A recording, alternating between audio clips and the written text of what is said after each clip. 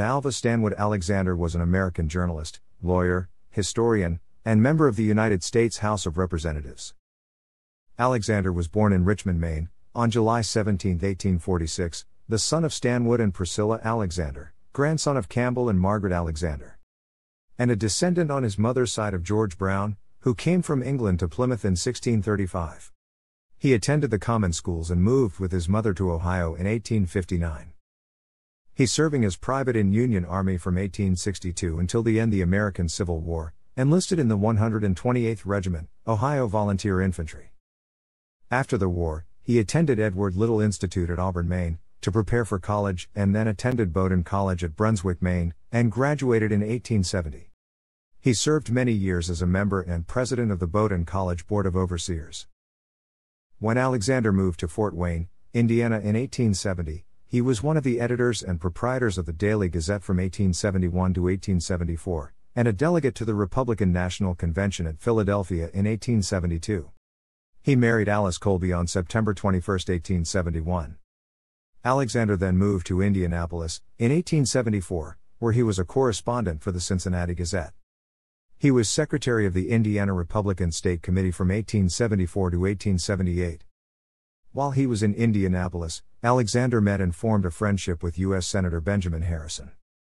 He studied law and was admitted to the bar at Indiana in 1877, and went into private practice in partnership with the Honorable Stanton J. Peel until 1881, when he was appointed fifth auditor of the Treasury Department, serving until 1885. He was commander of the Department of the Potomac, Grand Army of the Republic, for one term. He then removed to Buffalo, New York, in 1885, and formed a law partnership with the Honorable James A. Roberts. After Harrison was elected President of the United States in 1888, he appointed Alexander as United States Attorney for the Northern District of New York in May 1889, a position Alexander held until his resignation in December 1893. He married Anne Gerlach Bliss on December 28, 1893, and resumed his law practice. In 1896, Alexander was elected as a Republican to the 55th Congress as a United States Representative for New York's 33rd District, where he served 7 terms. In his last term he was chairman of House Committee on Rivers and Harbors. After serving from March 4, 1897 to March 3, 1911, he was defeated by Charles Bennett Smith when he ran for re-election in 1910. Smith won by 1 vote.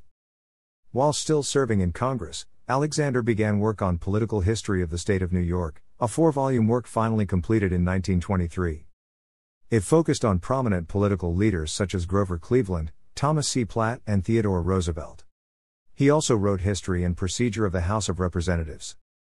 Alexander died on January 30, 1925, in Buffalo, New York, and was buried at the Forest Lawn Cemetery there. Thanks for watching.